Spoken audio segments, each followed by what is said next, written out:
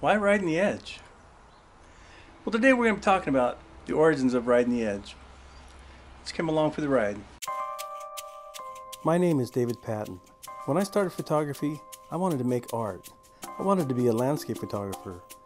But with a family to feed and bills to pay, I decided it would be better to be a working photographer than a starving artist. So I took a job as a photojournalist. 25 years and thousands of assignments later, it was time to go back to my first love. It was time to follow my passion. Come along on my journey to become the best black and white photographer I can be. Whether it be film or digital, I will be sharing what I learned through my successes and my failures, in hopes to inspire and educate. This is my journey. This is riding the edge.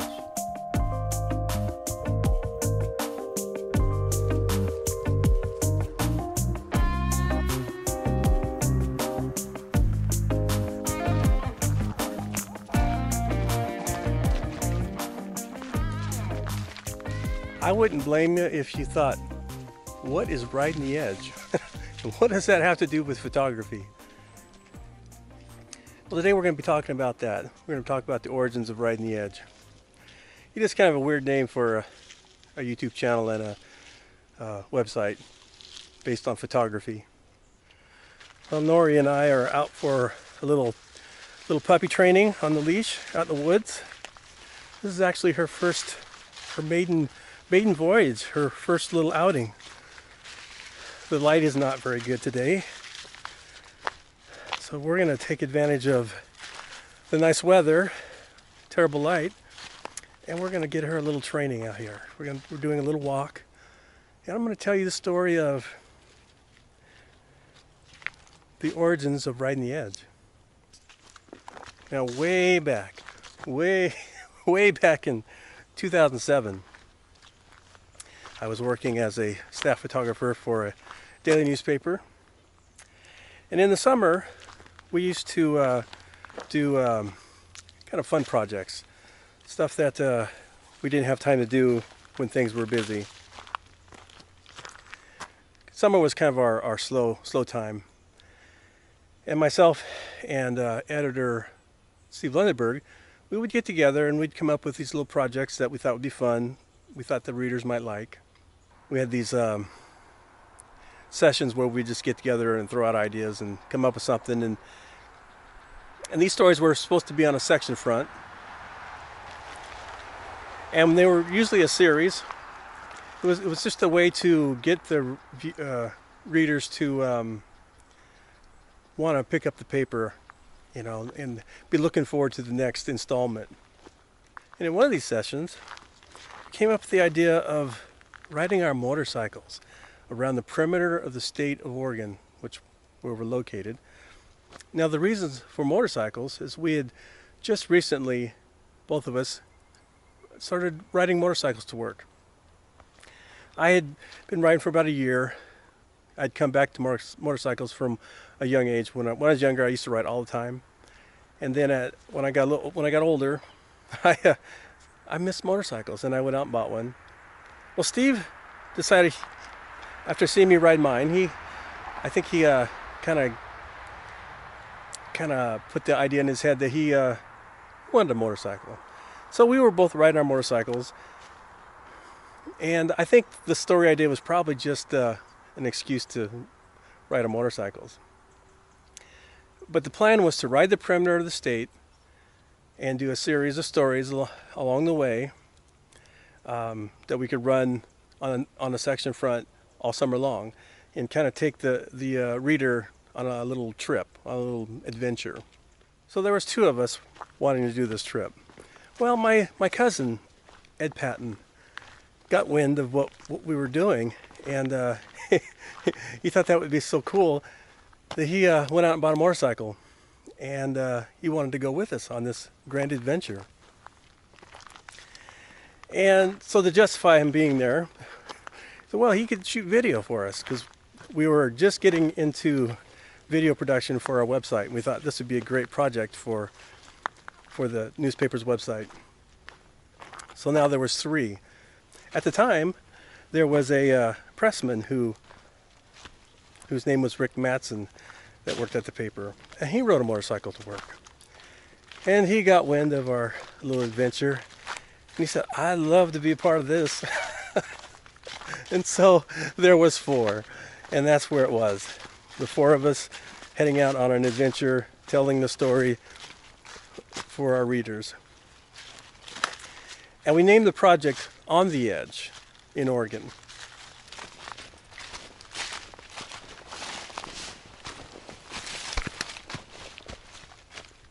Come on. Yeah, good girl.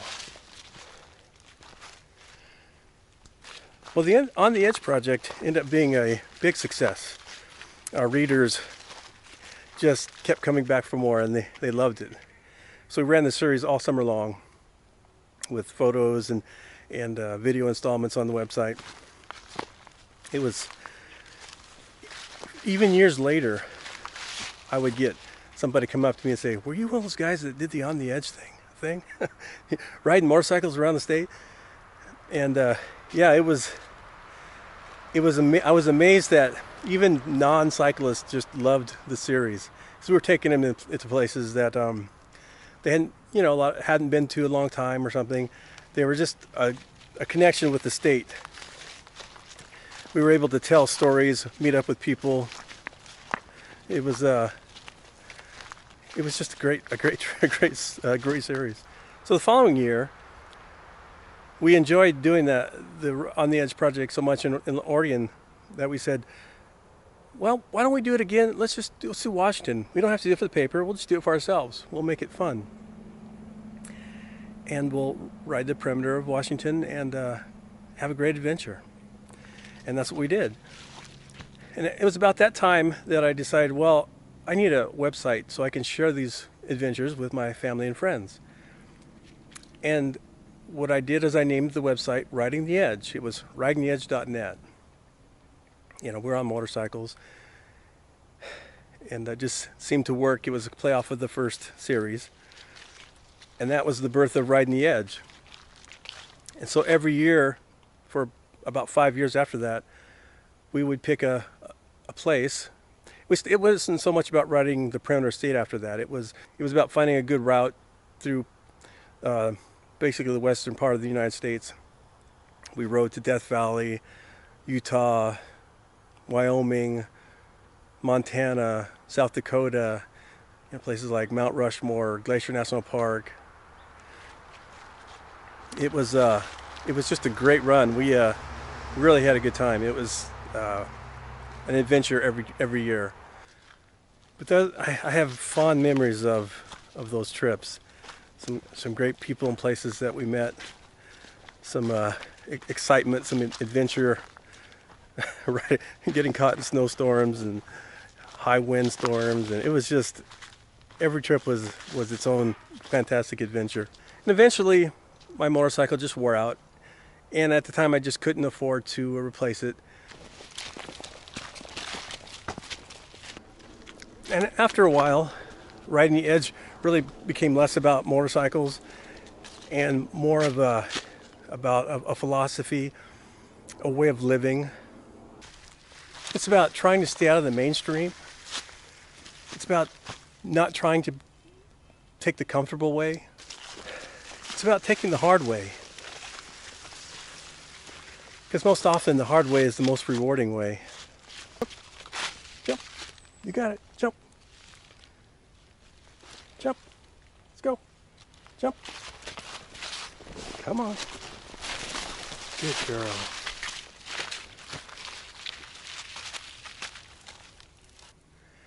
I came across a video quite a few years ago of an interview with one of my favorite photographers, a photographer that influenced me quite a lot when I was starting out and learning, and that was Galen Rowell. And in this video, Galen Rowell says something that really stuck with me. Let me read a quote.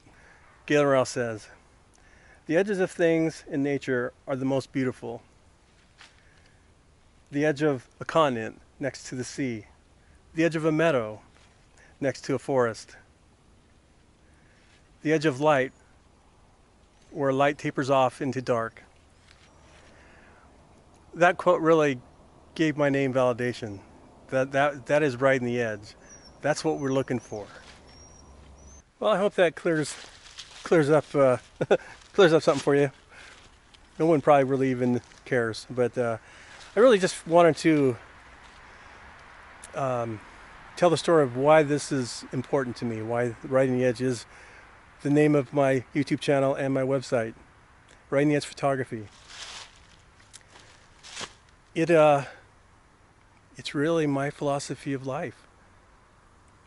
Well, Nori's been a good sport, so I'm gonna get back to doing a little puppy walking and playing in the forest. So I'm gonna end today's video right here. Until next time, thanks for coming along for the ride.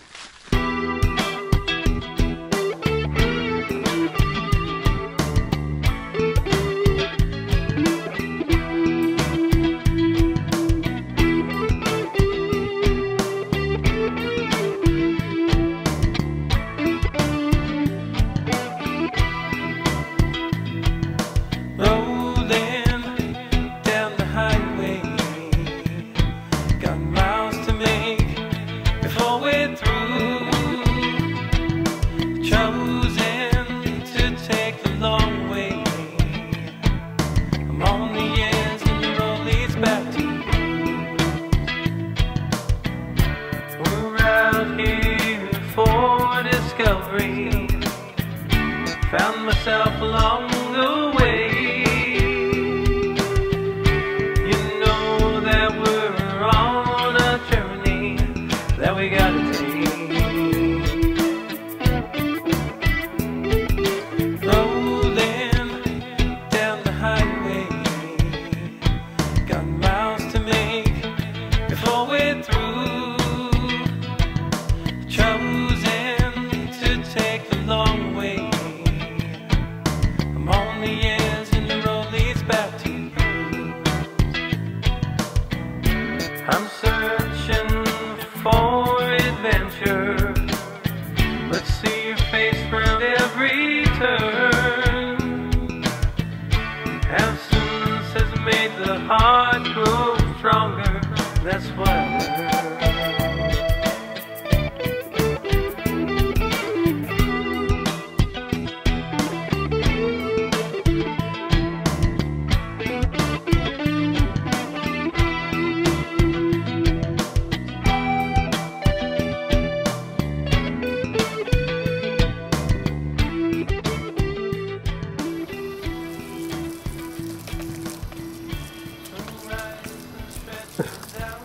What the heck?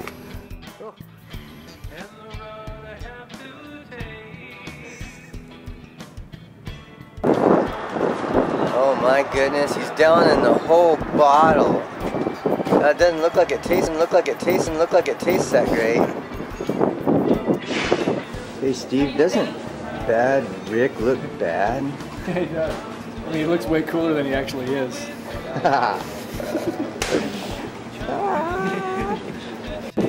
I guess we can't go.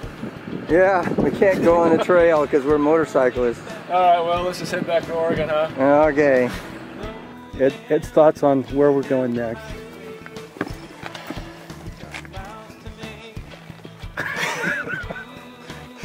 It's a tough job, but somebody's got to do it. Don't waste your time coming here. It's been a long day. Yeah. Bum hurts.